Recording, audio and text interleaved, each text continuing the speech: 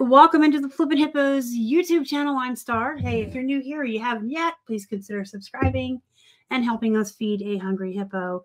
And don't forget to hit that thumbs up. Today we're taking a look at what sold on Mercari. We're going to look at the month of August on this platform. I have pulled up all of my plush sales to share with you, all 3 of them. Don't get too excited. And then I pulled up just another 4 highlights to talk about with you. What we actually have been selling the most of on Mercari is our comics. And we're selling the comics that sell for anywhere from $8 upwards to $100 one time. We had a really good one. So I pulled up a couple comics to share with you, but I did not want to sit here for 15 minutes and go through comics with you because that would be boring. So generally speaking, we'll talk about how comics sell on Mercari, but we don't need to look at all of the sales. We sold a couple of other items we're going to talk about. In general, our comic books are selling really well on Mercari. It's probably what we sell the most of on this platform, and we probably sell the most comics singularly on Mercari. As far as in bundles, I see that a lot more on Poshmark and some on eBay. We do offer a discounted shipping on eBay for the comics, and people will bundle them, but I don't think eBay buyers think that way as much. They're not trained as much to make bundles. Poshmark buyers, they're trained to get likes and then get an offer, and then they do bundles. And the shipping on Poshmark that the buyers pay, I feel, is kind of high for small, lightweight items. So buyers will tend to make bundles to get the most bang for their buck, if that makes sense. But as far as not bundles, just selling single comics in all price ranges, we do really well on Mercari. But everything else overall has been really slow. I will be completely transparent with you here and honest. In April, when Mercari first implemented their changes, it was April Fool's Day. I remember that. It was April 1st because everyone thought, is this a joke? Are they kidding? But Mercari took away all the fees for sellers. So we no longer pay fees on here. So for instance, this unicorn you're looking at, she sold for $14. So we get the full $14. That's our take.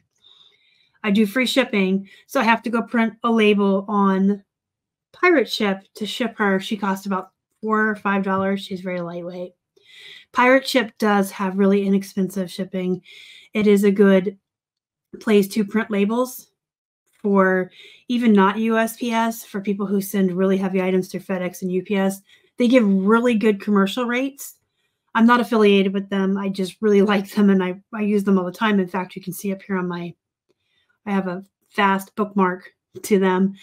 And then you can also pay with cards that have cash back. So if you have a business credit card, or even if you're a sole prop and you have a credit card that gives you cash back, you can use those to pay for your stuff on your labels on Pirate Ship and make a little extra money on something you're going to buy anyway. That's why I like Pirate Ship. So I digress. In April, when Mercari implemented the changes, sellers no longer paid fees. Buyers paid those fees. Buyers paid tax. Buyers were paying shipping because we flipped our business model about a year ago to charging shipping on all of our platforms. When buyers check out on Mercari now, they see a whole laundry list of costs.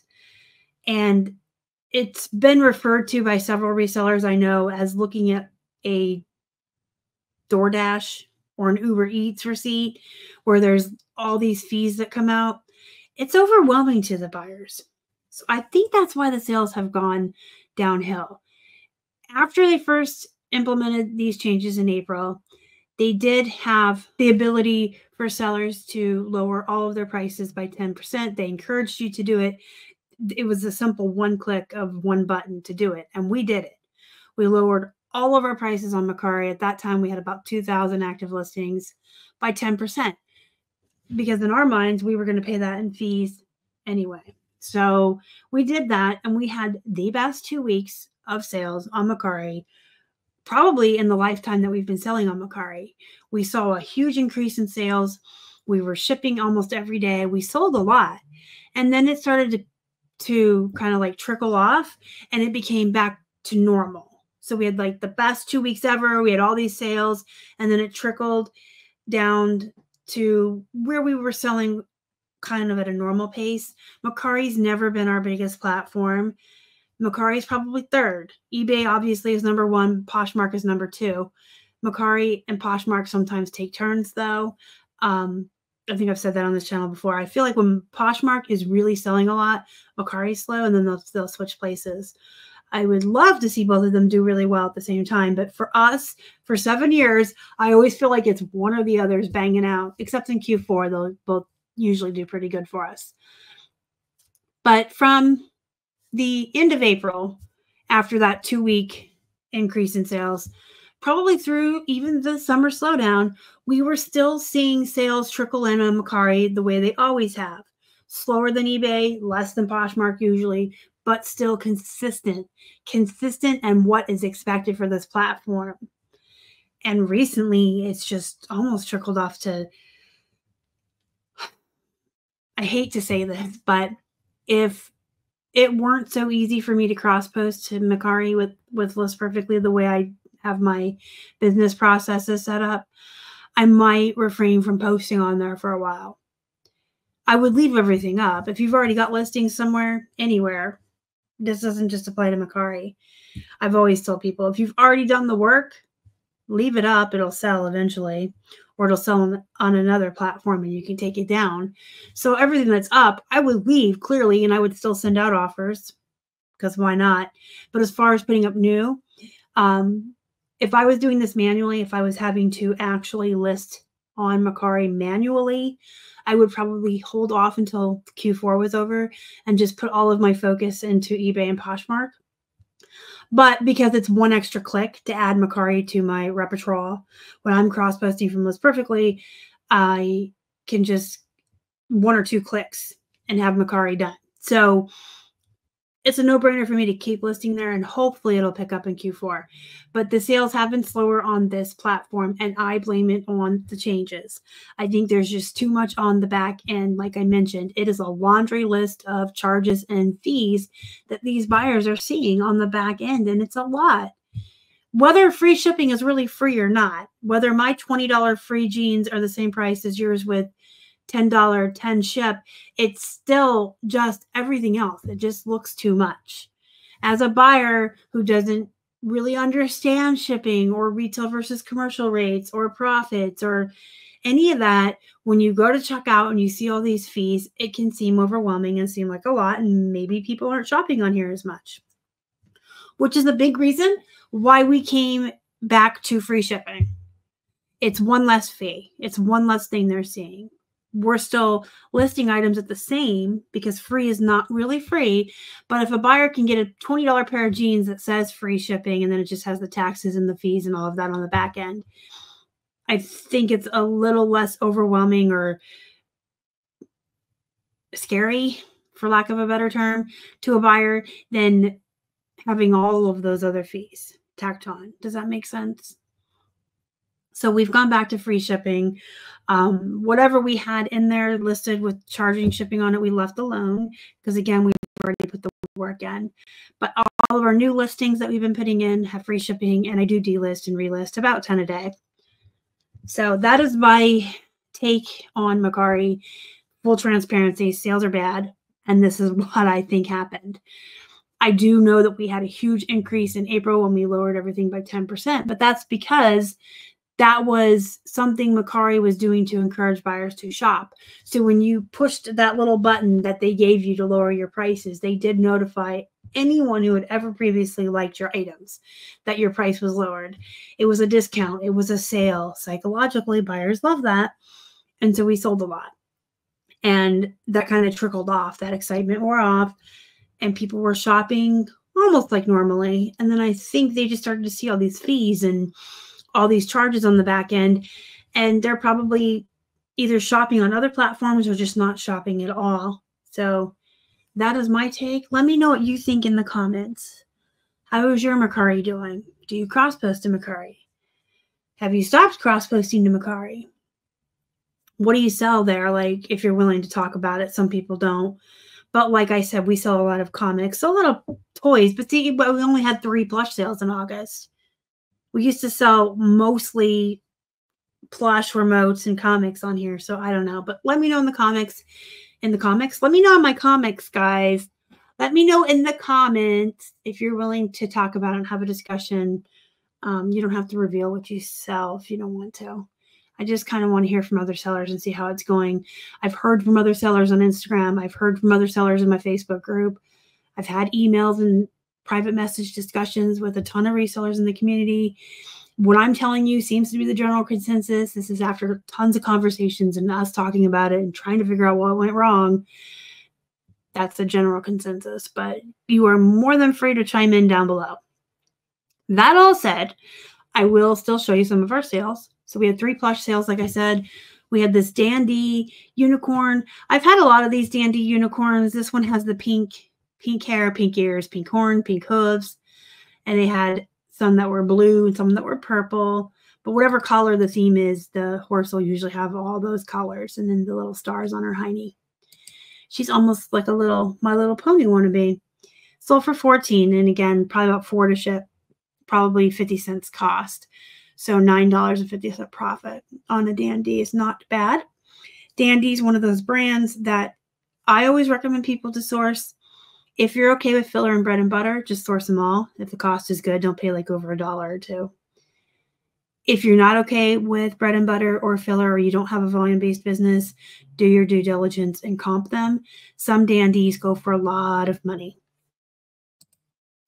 Gund, bread and butter brand, solid, but there's some vintage ones and some older ones and some larger ones that will sell for more money. This little dude sold for $10 on a best offer, and he was probably about $4 to ship as well, plus the 50 cents cost out of a wholesale lot. So he was like $5.50 profit. And then here's some poops. If you guys don't know my theory about poops, the poops and selling wholesale, I did do a whole video on it. I'll have it come up at the end if you haven't seen it. It's a good video to watch if you ever buy large boxes or wholesale purchases, just to hear my take and how I feel about the poops. These are poops. I put 4 of them together. I did take a best offer on them. I had them up for $14. I took a best offer of $12.60. This is one of my older listings. So you can see I still had a $4.99 shipping fee on them. So I made $12.60.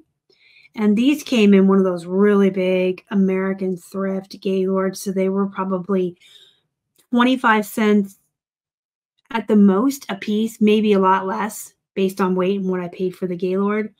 But we'll say even a quarter, just for ease of math, they were probably less. $1 for all 4 bears. So I made $11.60 on some poops. On my poops. Okay, the plush. Jean skirt. I talk a lot on this channel about not overlooking denim jackets, denim skirts, booty shorts. Brands that I would leave behind if I found the brand in full-length jeans. There are some brands that could be 10 cents or fill this bag for free, and I would be like, I don't want them. But those same brands, if I found mini skirts, booty shorts, and denim jackets in, I would bring them home. I'd pay $2 for them. They're like their own entity, I guess. Anyway, this is Massimo. It's Target. I do like their jeans too. This sold for $10 on a best offer, plus they paid $7 delivery fee. So I made the whole $10. This was about $1, I believe, from a thread up box. So $9 profit. There you go. I do like how easy it is to do these what sold videos with Mercari's new system, because it's very easy for me to sit here and tell you what my profit was. If I do that with Poshmark or eBay, which I don't, and this is why, I have to sit there with each item and a calculator and figure things out. So I just kind of try to estimate or focus more on a theme. This what sold is going to be about bread and butter brands, or this one's going to be about winter clothes. All right, this was mine. I purchased this in 2022. I went to Salem, Massachusetts, and I actually wore it for a couple of years, and then The pocket came loose, and I'm not someone who sews.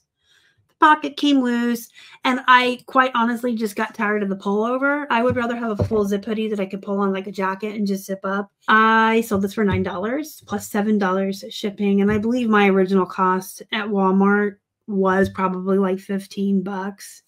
But I got to wear it for a full year. I got to wear it in Salem, and then I got to pass it on. So don't overlook cleaning out your closets, and don't force yourself to keep something just because you bought it. If it's uncomfortable, if you don't like it, you know, our general rule of thumb, we clean out our closets probably once a year. If we haven't worn it in 6 months, we're probably not going to wear it, and figure out why. You can even ask yourself the why. Our rule is just if we haven't worn it in 6 months, it's going, and we resell it. But ask yourself why. Am I just saving it for nice occasions? Then keep it. But if you're just passing it by because it's too big or too small, or you don't like the way it fits, sell it. The beauty of being a reseller is that we can clean out our houses and sell our junk to other people who find it to be treasure. One person's junk, right? Couple comics I want to show you, and then I'll let you go. I know I've been talking a lot, but that's what I do. I like to tell stories. Marvel, War of the Realms for $8. And then another one for $8. We had a couple for a little bit less, a couple for a little bit more. Again, we sell a lot of comics on Mercari. We do buy our comics in bulk. They come out to about $1 a piece, sometimes a little less.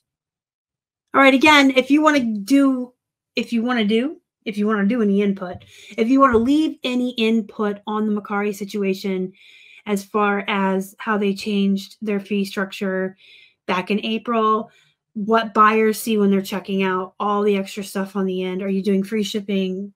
Are you charging? Are you even listing on Mercari? What's going on? Let me know in the comments. And don't forget to join our Facebook group, Flippin' Hippos Reseller Pod. Until next time, go be productive, go make some money. And as always, thanks for watching. Y'all are the best. Bye.